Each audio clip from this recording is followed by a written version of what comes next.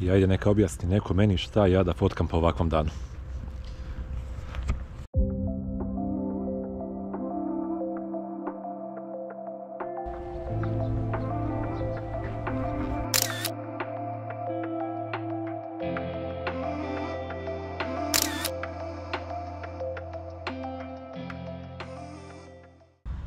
Inače jeste kiša i odvratno vreme, ali sam namjerno naterao sebe da izađem malo i da slikam, da izbacim sebe iz zone komfora i da probam da napravim nešto dobro po ovakvom vremenu i u ovakvim uslovima.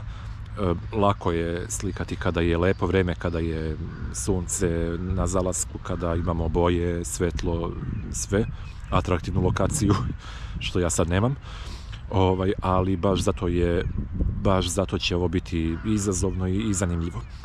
Ponovo je tu makro objektiv, jer u ovakvim uslovima ne vidim ništa drugo što bi mi pomoglo da napravim neku dobru fotku. Pokušat ću da nađem nešto sitno, zanimljivo što mogu pomoću makro objektiva da izolujem i da vidim da li može se napravi nešto dovoljno zanimljivo da se objavi.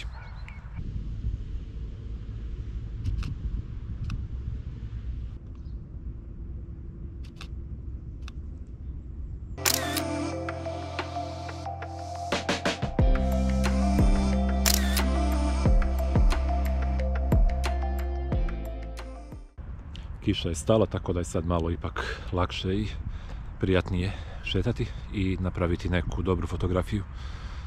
Ovo je nekada bila bela rada, koja sada ima jako zanimljiv oblik, bar kada se gleda sa strane, pa ću pokušati to nekako da fotografišem.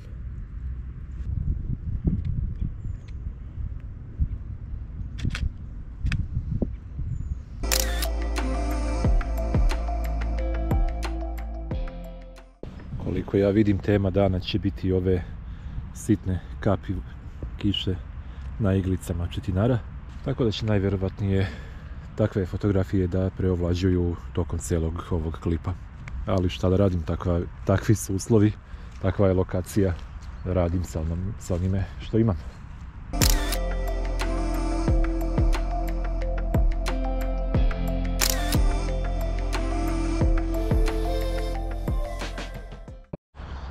Jako mi se dopada ova biljka sa ovim plodovima i ovom zanimljivom zelenom bojom i kapljicama kiše. I evo, pokušavam ovdje već 5 minuta da napravim neku dobru sliku, obigravam oko nje, obilazim levo desno, pa će valjda biti nešto.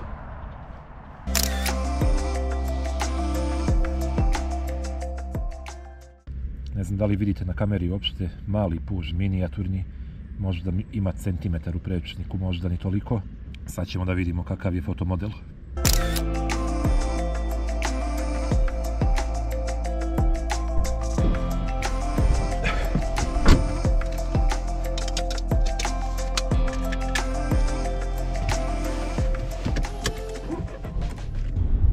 I to bi bilo to.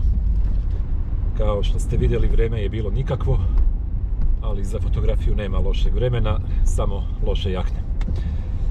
A ova je bila prilično dobra.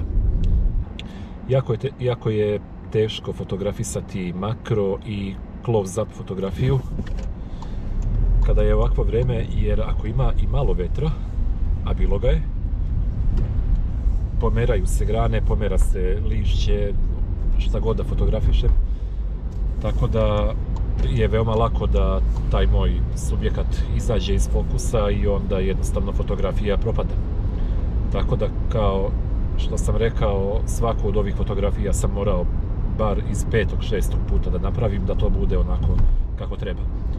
Naravno, postoji rješenje i za to, korišćenjem zatvorenije blende, ali onda, pošto dobija manje svetla, trebao bi mi neki blic koji ja trenutno nemam, tako da sad sam radio sa ovim što imam i jednostavno bio sam donekle ograničen, nisam mogao da napravim baš sve ono što sam ja želeo. Ali nema veze, bilo je zanimljivo, lepo sam se prešetao pre posla, idem sad da jedem nešto, onda idem da sređujem ove fotke i vidimo se u nekom drugom klipu. Ćao!